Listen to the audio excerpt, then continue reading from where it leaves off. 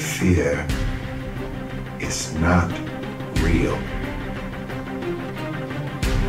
The only place that fear can exist is in our thoughts of the future.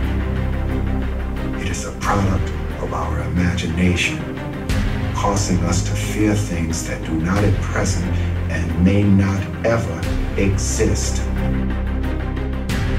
Fear is a choice. Only those who risk going too far can possibly find out how far one can go. I want your dream to be so clear that when you wake up in the morning, all you gotta do is step in your dream.